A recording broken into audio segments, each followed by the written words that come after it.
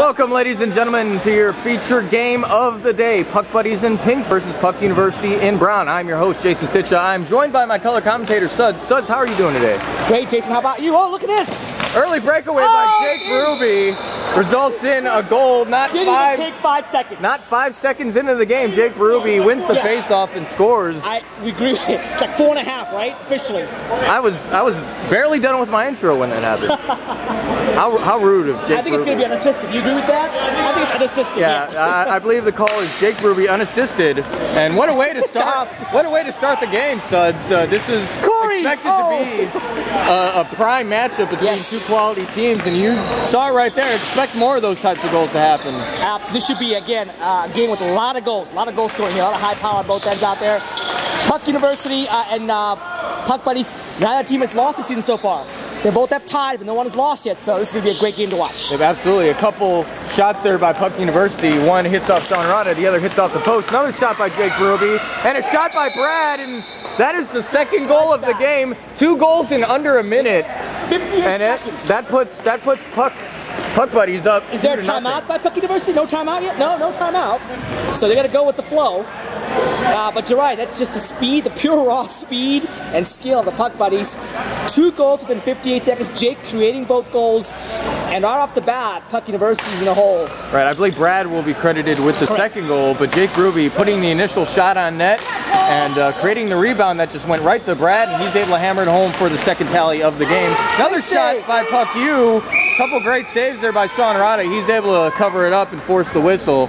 Sean Rada has been tested early as well. We've seen a bevy of shots with barely a minute and a half to play. We've already saw like 4 or 5 quality scoring checks on both sides already in less than 2 minutes in the game out there. So expect more as the game continues as well too. Absolutely. And as another Jake Ruby breakaway opportunity here. Shot saved by Jason Stelter. Jake Ruby takes a spill. Rebound is still there though.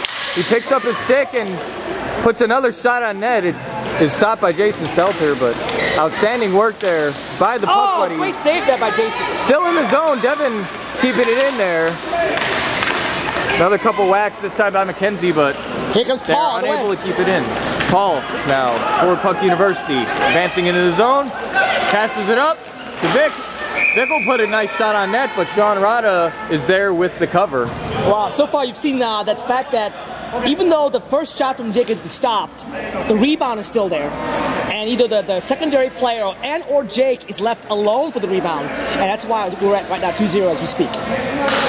Absolutely. So defensive breakdown, you know, again, you gotta stay on Jake and or the forwards coming in, and that's the reason why early on, Puck Buddies have taken 2-0 lead so far. Absolutely. Not for lack of trying, though, on the part of Puck University. Again, they've put on some quality shots here to start this game. You saw another one there that was smothered by Sean Rada. But, again, Puck University having trouble containing Jake. And now Sarav, 2-on-1 opportunity. Sarav passed it back, but it was just behind Jake, so no shot generated there. Jake will pass it back to Sarav. He's got a chance. Good save. But a good save by Jason Stelter. A hand pass, but because it is into the defensive zone, it is legal.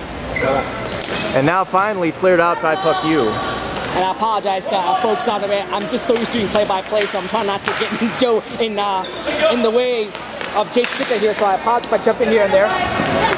Jake Ruby with a shot just wide of the net. Now going to be picked up by Julia, but Sarav doing a good job forechecking and keeping the play alive for Puck Buddies. It's now going the other way. It is in the neutral zone. Puck U will advance. Another shot, but well wide of the net. Vic will attempt to pick up the rebound. Oh, she puts on a shot that got through to Sean Rada. Another shot attempt, but not enough of the blade of the stick to generate a quality opportunity there. The shot coming up here, but blocked. Devin now with the puck. Dumps it to the corner for Danielle. Danielle and Vic will battle for it. Sarav helping out there. Still kept in though by Paul, but the second effort by Sarav results it going into the neutral zone. Long shot attempt, no, a long pass rather, by Jason Maxine. He has been known to take those long shots. Another shot by Jake Ruby, but good job by Jason Maxine in getting back in time and getting in Jake's way. Some physicality there. They got to be careful with the body. Exactly. Jason playing a little edgy there. Yep, good call, offsides. And already, you know, Jake has got 4 or 5 good chances out there. Is it just the pure speed? I mean, I think it's just the pure speed and the breakout the other way around. What do you think, Jason? The speed and the quick shot of Jake. Yes. He's got one of those wristers that you do not expect, you know, and it's got about the strength of a slap shot. So it not only comes quickly, but it comes with the force of a slap shot. So as a goaltender, you really have to be prepared. And even when you are prepared, he has just outstanding accuracy in placing it in those holes that are not covered up. Absolutely.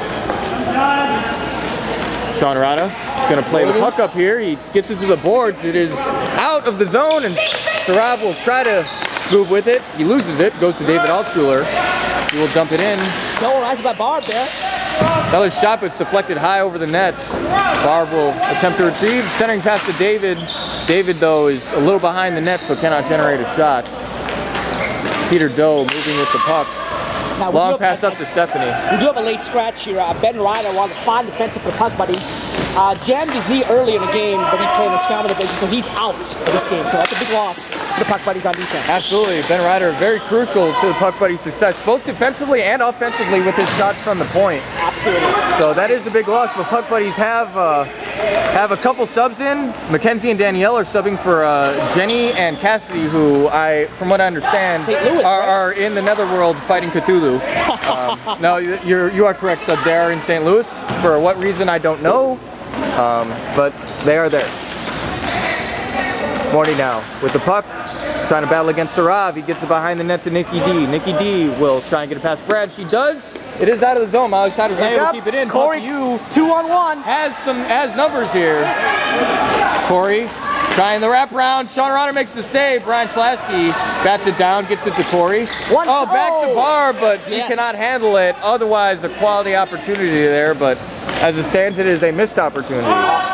Jake Ruby now advances with the puck. Another shot, but an outstanding glove save by Jason Stelter, who smothers it and prevents a rebound.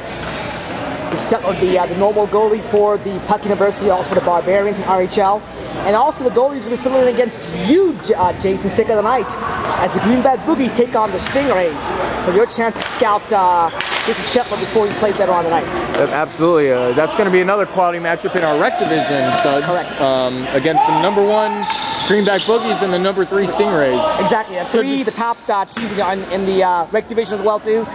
Should be a great game. Boogies has not lost again. They only have one tie. Stingrays have only one loss and one goal affair, so a great game on top there, too. Jake Ruby can't handle the puck. Looks to the sky, but he's recovered nicely. He's got a chance. Holds up, shot and a save by Jason, who makes himself big, and he is able to cover it up. Yeah, right now, Jake is playing like a man possessed. I mean, no one can seem to run with him. No one can seem to guard him out there. He's playing his own little world out there, and when he does that, it's very hard to beat the puck buddies. Absolutely. We have seen Jake Ruby, another shot there. We have seen him score 7 goals in a game. Yes. Just on his own. So we'll see if that happens today. Well, there's a reason he's the best player in DCH and RHL combined. You've seen it why. Yep. Peter Doe keeps it in, but mishandled. It is out of the zone now. Peter Doe has to wait for his team to touch up. Good job by Brad there in hopping over the puck and not touching it. Brian tried to get to Corey. Peter was in the way. Jake Ruby now will advance it forward.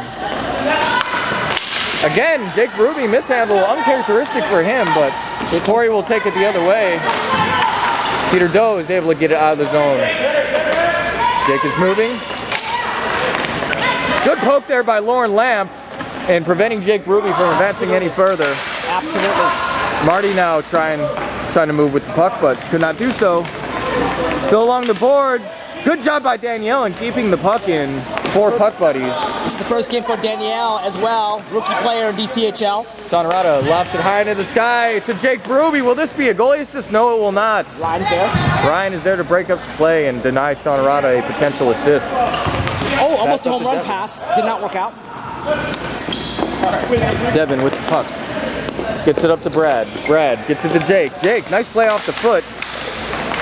He will try another shot. Another save by Jason. And now Brad trying to get it back to Jake. He does. Oh, a little shoulder throw in there by Jason Maxty, and the refs will call it, it looks like.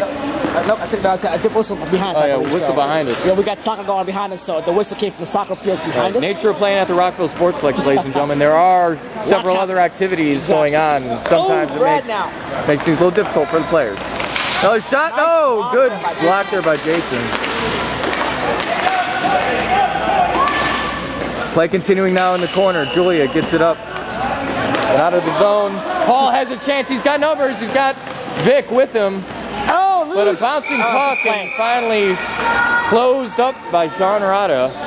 2-on-1 there, and Paul chose to take the shot, trying to get the pass. The rebound was still loose, but he couldn't corral it in time, and Sean Rada smartly closed his pads to make sure it was secure and keep the draw in the zone. Again, Puck University has had chances, but Sean Rada has stood tall thus far. Another shot there by Paul off the faceoff, but it went wide of the net. And now McKenzie gets it up the boards, mishandled by Paul, and that will force it out of the zone and force Puck U to touch up. They are good now. Ryan moving with the puck. Now, Puck University, only one of 2 teams in the DCHL to have beaten Puck Buddies.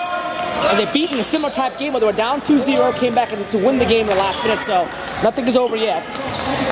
Attempted shot on net there was blocked by Devin. He's going to go all the way back in the Puck University defensive zone. Goes off of Jake Berube's hand and into the little outlet. Corridor outlet there. I was just going to say the fact that it seems that the Puck University has finally calmed down after the 2 early goals. The first minute out there calmed down.